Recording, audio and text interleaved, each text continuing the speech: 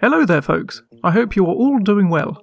In order to make AI characters follow scripted events, Halo CE makes use of a tool called command lists. Command lists are pretty much as the name suggests, a list of commands that can be interpreted by an AI to perform a sequence of actions. These commands can be used to make AI carry out simple tasks such as move to a certain position on the level, enter nearby vehicles, or even die on the spot. But with some effort and a little bit of know-how, command lists can allow AI to perform actions that they are not usually able to do themselves. For now, let's start off with the basics, as the more advanced stuff requires the use of scripts. The first thing we are going to do is create a very simple command list that will make an AI move from one position to another. Boot up your level in Sapien, go to the AI folder and open up the command list folder. Once in here, click on the new instance button to create a new command list. Clicking on your new command list, give it a name. Remember, it is best to name it something sensible. In this case, we'll call it CL Move to Point.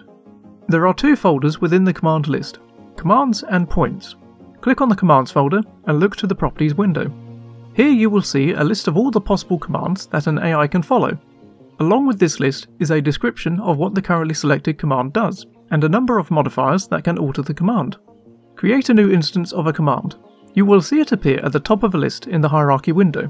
Click on this new command. Select the go-to command from the list. As said in the description, this command will make an AI move to a point that has been specified on the level. The AI can be told to stop on this point, or move through it on their way to another position. Set the modifier to stop at point. In order for this command to work, we need to create a point for the AI to go to. Click on the Points folder, and right-click somewhere on the ground in the game window where you would like to place a point. Once you have placed a point, return to the Commands folder and select the command you made. You can now set the destination to the point you just placed. We have created our first command list. Now it is time to issue the command to an AI. There are two ways to do this. I will show you the simple method first.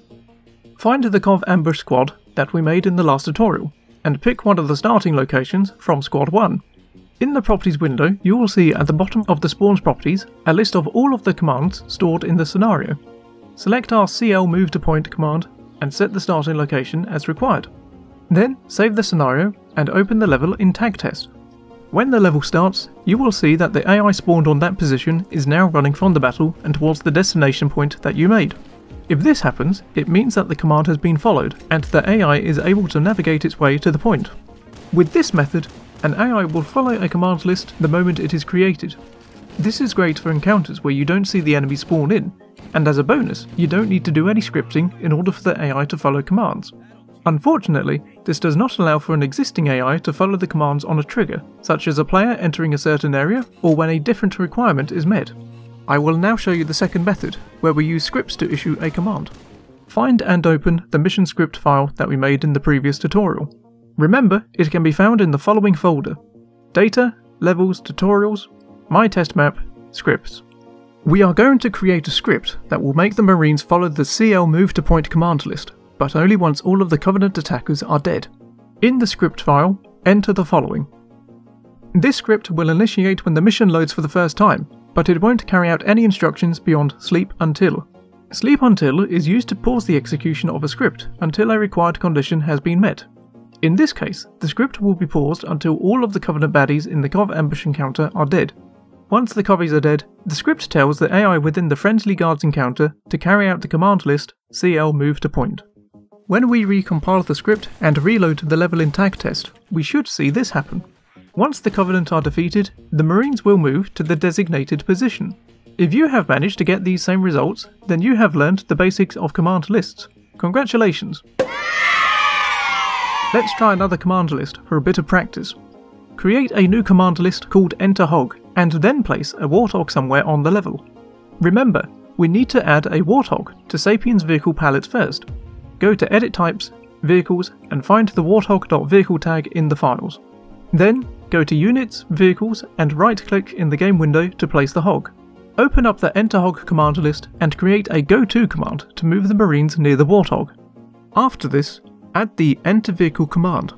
This command will tell an AI to enter the nearest vehicle within a certain radius, or any vehicle of no radius has been defined.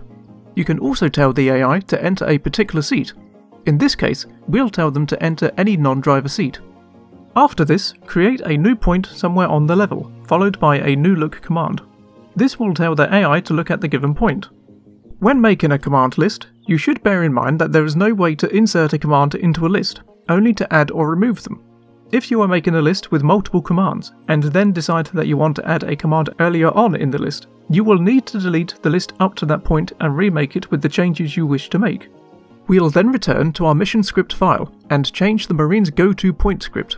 Change its name to Marines Enter Hog, and change the command list from GoTo Test to Enter Hog. Recompile the script in Sapien and go back to Tag Test. Reload the map, and you should now see that when all of the Covenant attackers are dead, a pair of Marines will move to enter the Warthog's turret and its passenger seat, and their squad will look at the point that you made. As well as providing instructions, a command list can tell AI to follow certain behaviours while they are following the commands. When you select a command list, you will see 6 flags in the properties window. The flags do as follows. Allow Initiative tells an AI that it can disregard the issued commands under certain conditions, usually if it is currently in combat and under fire, or if it can see an enemy. The AI will either continue to, or start to act by itself, just as it normally would. Allow Targeting allows an AI to shoot at enemies while it's carrying out its commands to the best of its ability. If this flag is not active, an AI will not shoot at enemies while it is following the command list, even if it is currently being shot at. Disable Looking prevents an AI from looking around by itself, but it will still be able to follow any look commands that you issue to it. Disable Communication prevents an AI from talking to its fellow teammates or making sounds when it notices a player, but it will still make pain sounds when it takes damage. Disable Falling Damage stops an AI from taking falling damage. Manual BSP Index tells the AI that these commands will only apply if the AI are spawned in a particular level BSP. Seeing that we are currently using a multiplayer level, we only use the one BSP and don't need to worry about this for the time being. These behaviours will stop once the AI has completed the command list, and they will go back to behaving as they normally would. This is where we will finish today's tutorial. I will now tell you how I would complete last week's challenges. For the first challenge, where we had to make the Marines retreat when they were reduced in number, I created a platoon for the Marines and added the Marine squad to the platoon. When the platoon was reduced to less than 50% strength, it was told to switch from an attacking to a defensive state. I also gave the squad some firing positions to retreat to. For the second challenge, I created an additional squad and placed a lone Marine sniper within it. Along with the new sniper squad, I created a set of new firing positions that only this squad would be assigned to guard. However, this is where we stray from the tutorial and into new territory. Eagle-eyed viewers may have seen a folder called Move Positions. Clicking this folder allows us to create markers on the map. A squad or individual character can be told to move between these positions in different orders, such as in a loop or at random. Instead of guarding at a firing position, the sniper can move between these positions instead. When the sniper engages in combat, he will then start to use the firing positions assigned to him. If you manage to figure this out, then props to you for putting in the time and effort to learn something new without a tutorial to help you. If you had a different approach, feel free to share your method in the Combat Eclipse Discord server. In the next tutorial, we will go over the basics of scripting, which plays a huge role in campaign mission creation. I will include a few examples of what scripting can do, starting with simple matters such as spawning a group of enemies, to something more complex such as spawning objects depending on the game's difficulty setting. I will also share a few examples of things that scripting can do, but aren't often used in the campaigns. A big thanks to our patrons, STFan, Catch Exception and Reliables, and as always, a big thank you to you for watching this tutorial. Drop a like and subscribe if you've ever been pooped on by a bird, consider supporting the Combat Eclipse project on Patreon, and have a nice day.